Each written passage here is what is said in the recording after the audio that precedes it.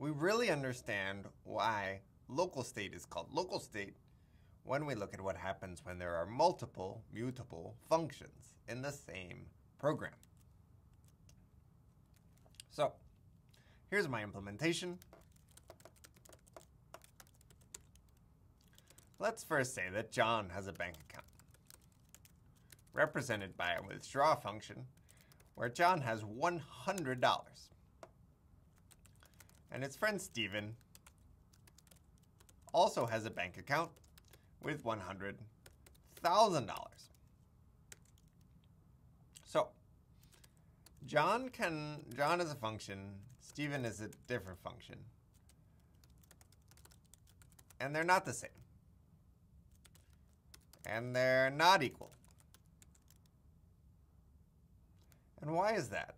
Well, they're representing different bank accounts with different amounts in them. So if John withdraws 10 and then draws another 10, Stephen has an entirely separate account with 100,000 in it. And he pulls out maybe 1,000 at a time. But notice by doing that, he's not affecting John's total. So if John takes out another 10, it's just marching down the balance that John has within its function. Stephen has this separate balance with 1,000 in it, and so it can take out another 1,000 whenever he wants. But if John ever tries to take out 1,000, well, that's not going to work out, because there's so little funds in there that it's more reasonable to take out just one at a time. Or if a really important purchase comes up, then of course John could take out a whole 16. Stephen, on the other hand, can be pulling out 10,000 at a time, no problem, or another 80,000, or another 7,950. Now we've reached a point where both Stephen and John have the same balance, but they're still not equal, because they're different accounts. And they're still not the same. The only sense in which there is some equality relationship there is that if they both withdraw the same amount at this point, then their balances will be equal. So just for this brief amount of time, John has a balance of 50 and Stephen has a balance of 50. But John just withdrew $1, and so now they no longer have an equal balance. So we've reached a point in our writing of programs where we've lost something called referential transparency. Perhaps this was something you didn't even know you had. Let me tell you what it is. Expressions are referentially transparent if substituting an expression with its value does not change the meaning of the program. So let's say I have just multiplication and addition call expressions that are used in order to make some computation. This was from long ago in the course. In a referentially transparent program, if I replace mul46 by its value, 24, I have a program with the same meaning. So it's an expression that still evaluates to the same value. If I, again, replace add 2 and 24 with its value, 26, I still have the same program. It looks different, of course, but it has the same meaning. Everything evaluates to the same thing.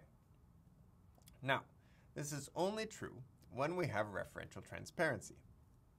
Mutation operations undermine that because they do more than just return a value. They change the environment. So this expression would be different from this expression if adding somehow changed the environment in addition to adding together its arguments. Now, adding doesn't. These are referentially transparent expressions. But when we have mutation, which is the enemy of referential transparency, then you run into trouble. So let's take a look at an example where referential transparency is lost. This example is also just a good practice for understanding non-local assignment. So I would suggest you try to work through it yourself before you watch me. Okay, here's what's going to happen. We'll define f, and then we'll call it on the argument 1. So x is bound to 1 in a frame f1. Immediately we rebind x to 4. And then we define another function called g, which gets returned.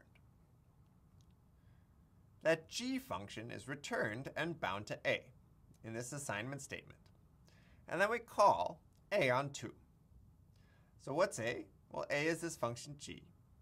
And g of y gets bound where y is equal to 2, introducing a new frame, the g frame, with y bound to 2, which defines another function h and returns it. And that return function h will be bound to b, according to this assignment statement. So now we have a and b bound to g and h respectively. And what we're going to do is call b twice.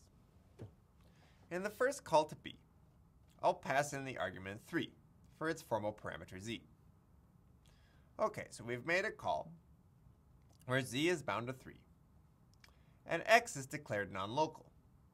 And then x is rebound to whatever x is currently plus 1.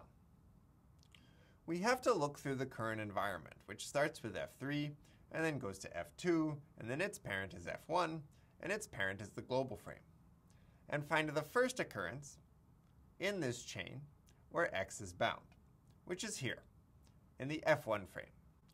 So any change to the value of x will be a rebinding in this frame. In this case, we change it from 4 to 5. Then we return x, y, and z. Well, there's z, it's 3, there's y, it's 2, there's x, it's 5, and the total is 10. So let's remember this for a long time. This thing evaluated to 10. We have to remember it because we still have to evaluate this thing. So the total will be 10 plus something else. Okay, what's the something else? Well, it's what you get when you call the h function on 4, which rebinds x to x plus 1. Which x? Well, let's look. We first look in f4, there's no x. Then we look in f2, there's no x. Then we look at its parent f1, there's the x. That's the one we're going to rebind. Now it's 6 instead of 5. And we return 4 plus 2 plus 6 is 12. 10 and 12 together gives us a total of 22.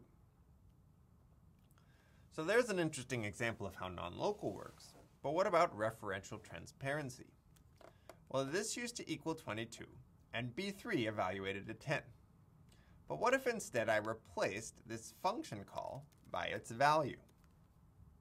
And then I visualized the execution.